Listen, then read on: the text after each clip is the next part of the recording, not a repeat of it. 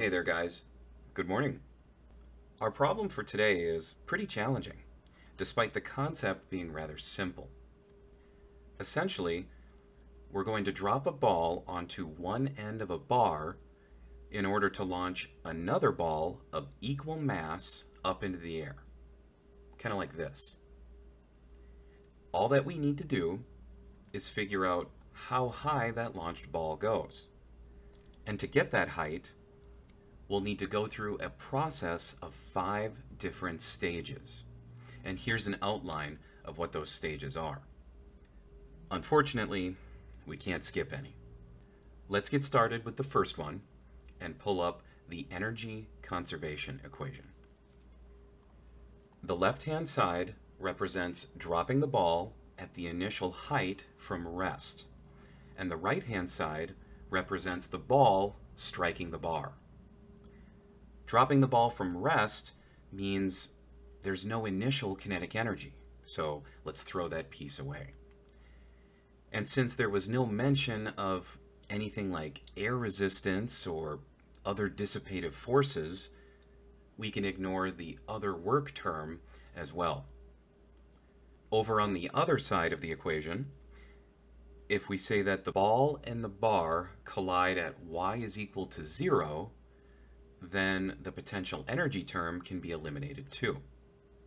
So with this approach, there's just a single term on both sides.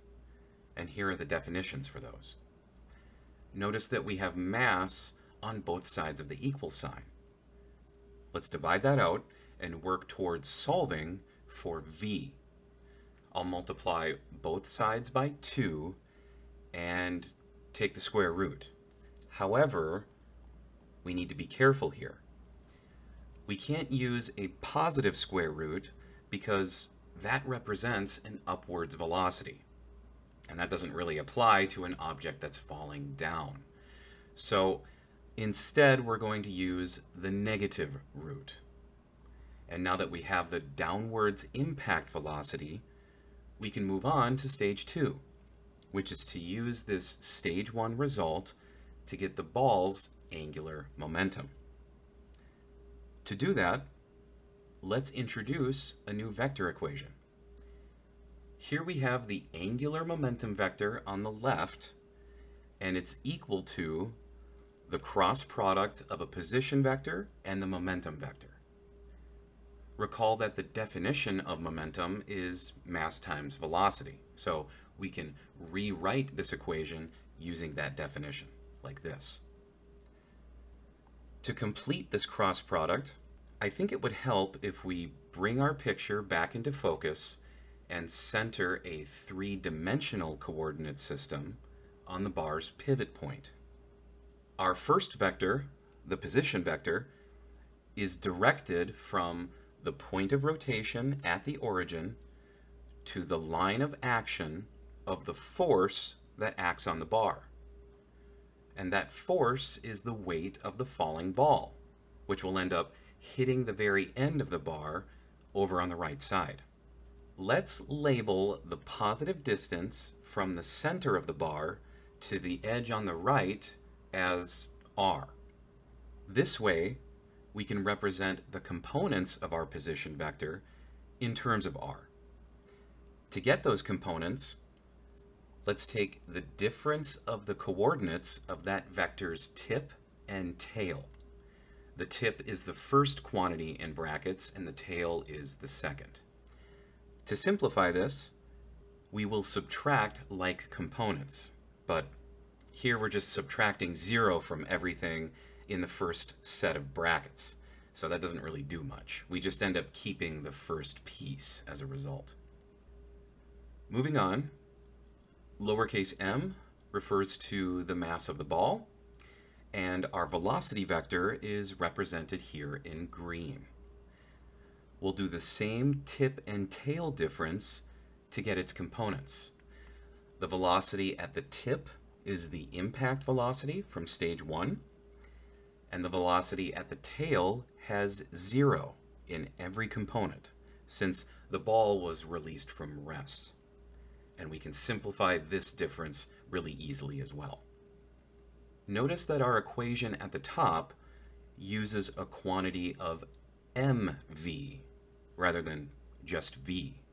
So to get that, we multiply each component of the velocity vector by m. That's it. It's really that simple. To get a hint of where the angular momentum vector is pointing, we can curl our fingers on our right hand along the clockwise path of the bar's rotation, like this. And our thumb will indicate the direction of L. Based on this drawing, the L vector points in the negative z direction, into the screen. And so, if we do our cross product correctly, we should get a result that matches this. Let's see if we're right. Here's our table of x, y, and z components for r and mv. Starting with the x component of the L vector, we want to ignore the x component column and multiply red with red and blue with blue, like we've seen before. Down below, we take the red product minus the blue one, and the overall expression will end up reducing to 0. When we take the same approach for the y component of L, we find that it also ends up reducing to 0. So that's good. We're on the right track. Then finally, doing the same for the z component of L gives us the following. And when we simplify this, we end up with a negative result, just like we predicted. And now that we have that value, we can move on to the third stage and use this z component with another angular momentum equation that we've seen before. I'll be a bit more specific here and add some subscripts on both sides. Let's plug in that z component over on the left and show that the system that we're referring to in this stage is the sum of the bar and the two balls together. And since we weren't provided a radius for those balls, we can't really treat them as spheres. So instead, we'll have to resort to using the moment of inertia expression for a particle. Just make sure that you end up multiplying that by 2 to account for both of the balls. We want to take this expression and solve for the angular velocity of the bar. So let's divide both sides by everything inside the parentheses over on the right. And that's the end of stage 3. In stage 4, we're going to use this equation relating linear and angular velocities. But it needs a couple changes. Since we already have v referring to the downwards impact velocity, let's call the upwards launch velocity v up. And we were previously referring to the angular velocity of the bar as omega bar. So I'll stick that in there too, so that we remain consistent. Let's also not forget that the ball being launched upwards is located to the left of the origin of our coordinate system that's found at the pivot. This means that our launch ball is not at a distance of positive r, but rather negative r. So we'll need to replace that in the equation up top as well. Once we take care of that, we can plug in the value of omega bar from stage 3. And here you can see that the negative signs in that product cancel each other out, and we get a positive upwards velocity as expected.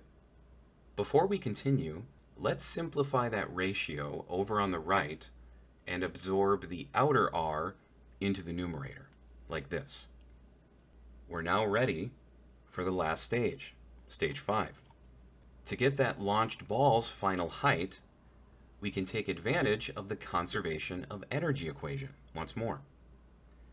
This time, the initial side represents the moment right as the ball is being launched upwards. and the final side is when it reaches that maximum height. Starting from the left, we have our launched ball being propelled from y is equal to 0. So the initial potential energy term can be thrown away. Same goes for that other work term. Once the ball reaches the final height, all of the kinetic energy will be converted to potential. So let's get rid of that term too. Once again, there's only one term remaining on both sides, and that makes things nice and easy. Let's plug in our definitions and divide out the mass on both sides like we did back in stage 1. If we also divide both sides by g, then we get the final height by itself over on the right, and we can stick in our expression for v up into the numerator on the left and square it. And rather than having a fraction buried within another fraction, I'm going to rearrange this so that we end up with just a single ratio over on the left. And now everything is defined in terms of numbers that we know. So we can plug our values in and stick it in a calculator and see what we get. On my end, the result is a final height of approximately 1.87 meters. And now we're done. Thanks for watching, everyone. Have a great day.